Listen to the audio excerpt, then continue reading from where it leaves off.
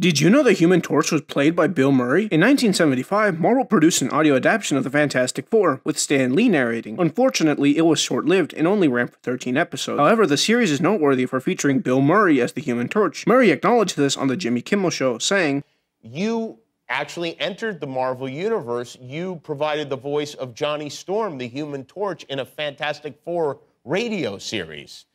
And that's true. Do you remember doing that? All I remember saying is, "Flame on!" Here's also a sample of the radio show. What's that? Hey, look!